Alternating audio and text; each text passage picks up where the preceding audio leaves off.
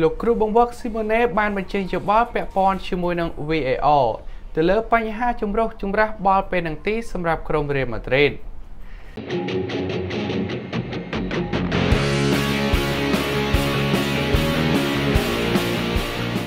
អ្នកចាត់ការក្លឹបរបស់ Atletico Madrid លោក Diego Simeone បានយល់ឃើញថាការប្រើប្រាស់វីដេអូជំនួយអាជ្ញាកណ្ដាល VAR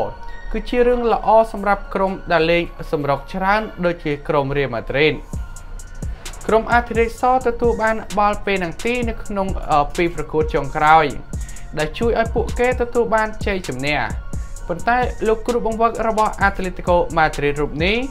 មិនចង់វែកញែកពាក់ព័ន្ធទៅនឹងបញ្ហាដ៏ចម្រូងចម្រាសនៅពីក្រោយការទទួលបានបាល់ពេនទីនោះទេ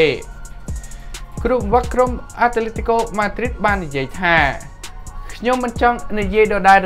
នៅអ្វីដែលខ្ញុំធ្លាប់បាននិយាយនោះទេហើយពេលនេះវាគ្មានន័យឡើយខ្ញុំធ្លាប់បាននិយាយថាខ្ញុំគិតអំពីវាហើយខ្ញុំបានផ្ដល់មតិរបស់ខ្ញុំ VAR បានបង្ហាញគ្រប់យ៉ាងពីមុនយើងមិនមានលទ្ធភាពនៅក្នុងការមើលអ្វីសារជាថ្មីនោះទេកំហុសអាចនឹងបានបង្កើតឡើង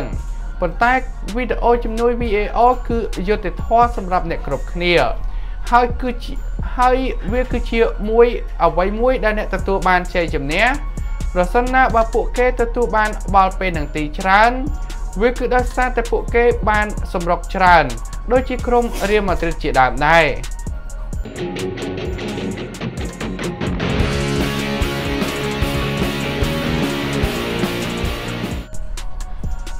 ក្រុមបិសាចក្រហម Manchester United បានគ្រងនឹងដណ្ដើមកីឡាករនៅក្នុងគោលដៅរបស់ Liverpool មួយរោមក្រុមបិសាចក្រហម Manchester United បានមានគម្រោងចង់ដណ្ដើមកីឡាករនៅក្នុងគោលដៅរបស់ក្រុមហង្សក្រហម Liverpool មួយរោមដែលនោះគឺជាកីឡាករ Thiago យោងទៅតាមរបាយការណ៍ដែលទទួលបានពីសារព័ត៌មាន Bild ក៏បានអះអាងថា Manchester United កំពុងតែពិចារណានៅដំណើរដើម្បីដាក់ទៅកាន់អតីតកីឡាកររបស់ក្រុម Barcelona ដើម្បីមកពង្រឹងសមត្ថភាពនៅតំបន់កណ្ដាលរបស់ខ្លួនស្របពេលដែលកីឡាករសញ្ជាតិអេស្ប៉ាញរូបនេះបានសារភាពថាចង់ចាក់ចេញពីក្រុម Bayern នៅរដូវកាលទៅផុតបញ្ចប់នៅរដូវកាលនេះ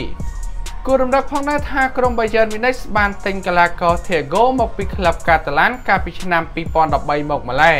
ដោយពេលនោះ Bayern បានចាយលុយប្រមាណជា 25 លានអឺរ៉ូ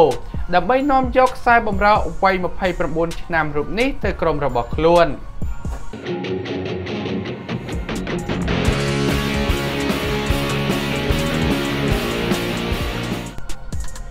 Lloris បានទម្លាយពីមូលហេតុដែលតឹងសរសៃករកដាក់គ្នា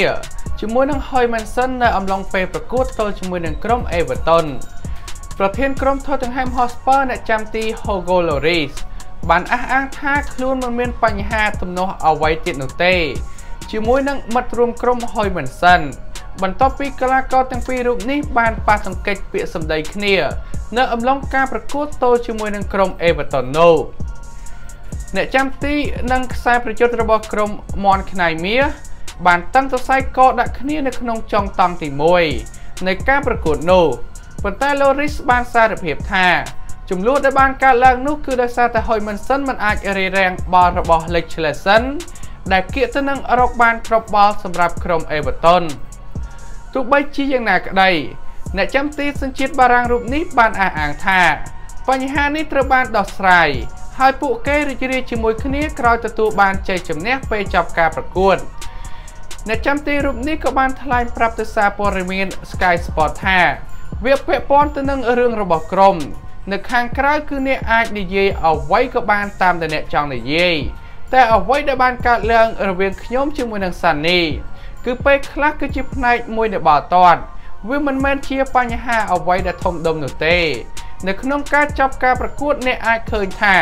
វាពិតជារីករាយណាស់វាទាក់ទងទៅនឹងឱកាសរបស់កីឡាករ Scholes នៅប៉ុន្មានវិនាទីមុនពេលចប់ការប្រកួតតង់ទី1ប៉ុន្តែវាជាផ្នែកមួយនៃបាល់ទាត់ដែលយើងត្រូវឈានមុខទៅរកខាងមុខជានិច្ច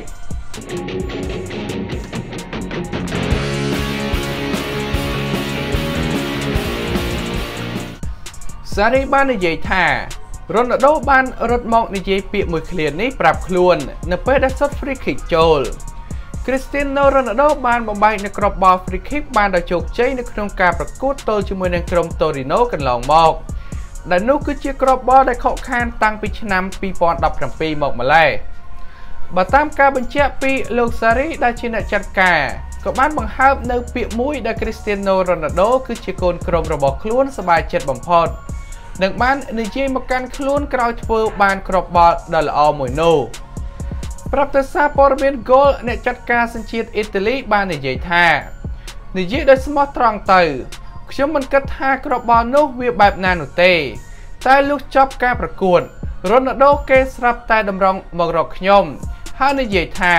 ទីបំផុតគេធ្វើបានហើយគូបញ្ជាក់ផងដែរថារដូវកាលឆ្នាំ 2019-2020 នេះកីឡាករប៉ូទុយហ្គាល់រកបាន 29 គ្រាប់នៅឯ 38 ប្រកួតសរុបឲ្យក្លឹប Juventus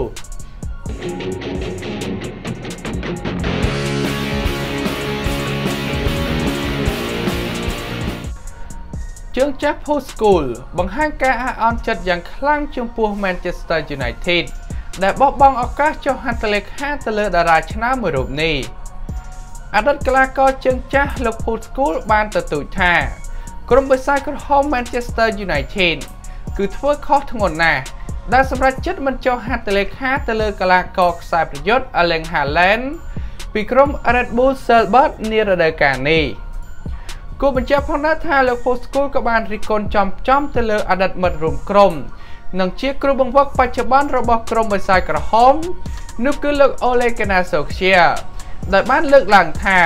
ក្លឹបគួរតែហ៊ានចំណាយធំដើម្បីអាចនាំយក Haaland មកកាន់ទឹកដី Old Trafford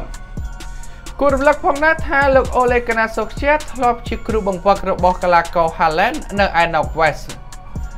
ដែលមានឈ្មោះថា Moles ប៉ុន្តែនោះទោះបីជាយ៉ាងណាក៏ដោយក៏គាត់នៅតែមិនអាចបញ្ចុះបញ្ចូលតារាឆ្នើមរូបនេះឲ្យផ្លាស់មកចូលរួមនៅ Manchester United បាននៅអំឡុងរដូវកាលដោះដូរកីឡាករកាលពីខែមករាកន្លងទៅជាស្ដែង Haaland បានសម្រេចចិត្តចូលរួមជាមួយនឹងក្រុម Borussia Dortmund ជំនួសវិញ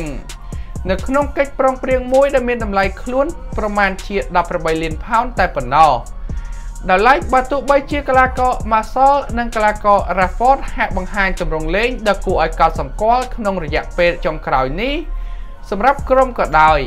ដែលបានសុទ្ធបញ្ចូលទីចំនួន20គ្រាប់សម្រាប់ក្រុម Manchester United នារដូវកាលនេះប៉ុន្តែជើងចាស់លោក Scholes នៅតែជឿជាក់ថា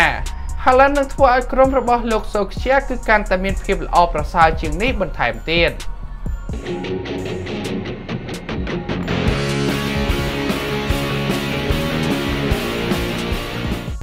ក្លឹបចំនួន5ដែលមានឱកាសនាំយក Lionel Messi មកដោយមិនចាយលុយសូម្បីតែមួយសេនកាលពីពេលថ្មីកន្លងមក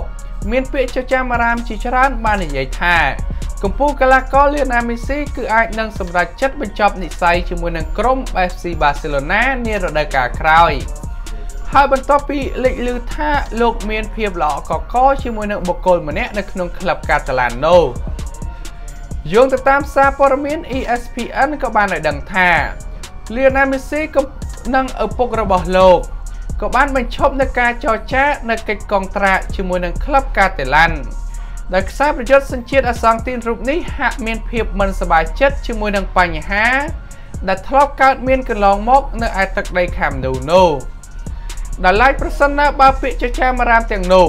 ខ្លាចទៅជាការពិតមែនតើអ្នកទាំងអស់គ្នាធ្លាប់គិតទេថា Lionel Messi នឹងបន្តអាជីពរបស់ខ្លួនជាមួយនឹងក្លឹបណាបន្ទាប់ខាងក្រោមនេះគឺជាបញ្ជីឈ្មោះក្លឹបទាំង5ដែលមានភាគរយច្រើននៅក្នុងការនាំយក Lionel Messi ទៅកាន់ក្រុមរបស់ខ្លួនដោយមិនចំណាយលុយសូម្បីតែមួយសេនទី1នោះគឺក្លឹប Manchester City ទី2គឺក្លឹប Inter Milan ទី3គឺក្លឹប PSG ទី4គឺក្លឹប Newell's Old Boys ទី5នោះគឺក្លឹប Inter Miami